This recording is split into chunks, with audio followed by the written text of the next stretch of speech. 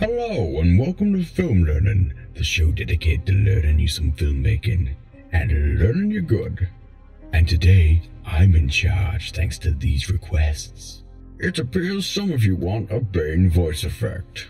So, that's what we're doing today, guys. Now, in order to complete this effect, you really don't need to do anything besides your best Bane impression, like yours truly in this example. Speak of the devil, and it shall appear. Do you feel in charge?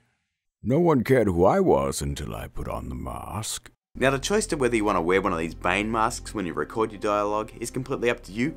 I wouldn't recommend it because this thing's made out of rubber and it sounds awful.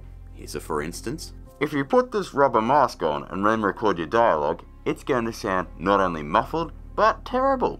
See? I actually got this thing from wish.com. It was about $6.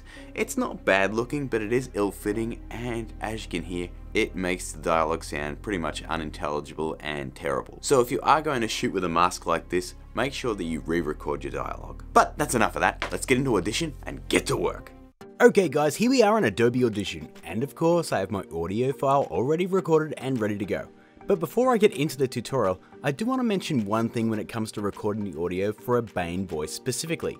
Try to do it in a space with as little ambient noise as possible, because some of the effects we're adding here will amplify any and all noise you have in the background, and that's going to end up sounding awful. One really easy way to record in what's called a dead space is to grab your mic and yourself and record your audio under a heavy blanket, as it knocks out not only the echo in the room, but a lot of the background noise too. We also cover how to remove that background noise in the episode that's in the card on the corner, so check that out as well. Now, there are some tutorials that encourage you to either cup your hands or speak into a cup as well, and I'm going to say don't do that, because you're actually muffling and distorting the raw audio, and that's not something you can actually fix in Audition. In fact, here's a bit of trivia. They actually re-recorded most of Tom Hardy's dialogue in The Dark Knight Rises because it was too muffled by the mask. But hey, if you want to cup your hands over your face or speak into a cup, I'm not going to stop you. Now, back to the effect. And let's add our first layer of effects. Let's head over to the effects rack, head to Special and grab Guitar Suite.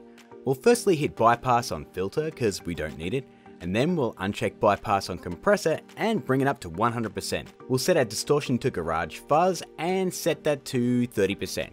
And finally, we'll head down to Amplifier and we'll set the box here to Special Effects Glassy High End, and I'm going to set that to 60%, and let's have a listen to that. Speak of the devil, and it shall appear. Do you feel in charge? No one cared who I was until I put on the mask. You can hear that gives our voice that slightly distorted metallic filter, kind of like our actor is talking through some sort of modulator or apparatus. The best part is, you can still hear them clearly. If you want to have a play with both of these settings, go for it. As always, have a good tweak around. What works for my voice may not work for yours. Now, the next 3 steps are all about giving our voice a bit more presence, a bit more oomph, really beefing up that bass.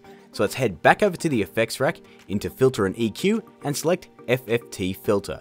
We'll firstly set it to default to get a nice flat line, and then we're simply going to add some points here, here, and here.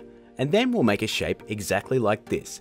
This is going to bring up the bass in our voice a decent amount, but we ain't done yet. Let's close that out and head back to the rack, head to Amplify and Compression and select Multi-Band Compressor. From the drop-down menu, we'll select Taut Bass because we want it nice and taut. Let's have a listen to that.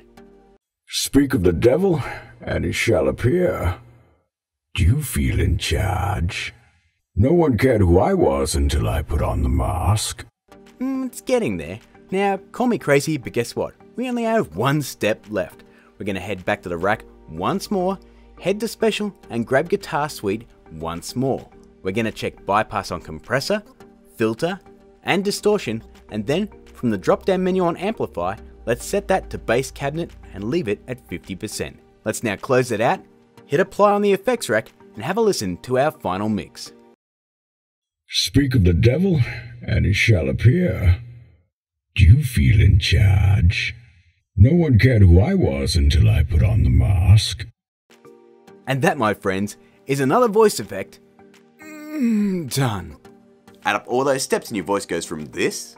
Speak of the devil, and it shall appear. Do you feel in charge? No one cared who I was until I put on the mask. To this. Speak of the devil, and he shall appear. Do you feel in charge? No one cared who I was until I put on the mask. So guys, that's my take on Bane's voice from The Dark Knight Rises. As you can see, it's really not that hard to do at all, as long as you've got a decent impression of Bane. But for now guys, that is my time. If you did enjoy this episode, please smash that like button, and if you have any other voice effect requests that you want me to do, just throw them down in that comment section. And hey, if you are new here, why not hit subscribe, and even if you are new and you don't have that notification bell turned on, please turn that on so you don't miss a single Film Learnin episode. We've got a couple other voice effects right over here, as well as our Flash Effects playlist right up here. My social media crap is above my head, Facebook, Twitter, don't forget to check that community tab, and until I see you again guys, keep learning!